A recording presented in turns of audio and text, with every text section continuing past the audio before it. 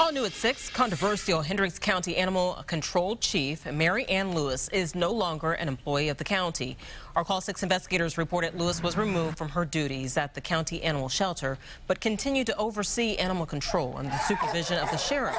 Her departure comes after criticism of the shelter's policies and euthanasia rates while serving as shelter director. Current shelter director LaDonna Hughes tells our Call 6 investigators she will handle animal control duties for the time being.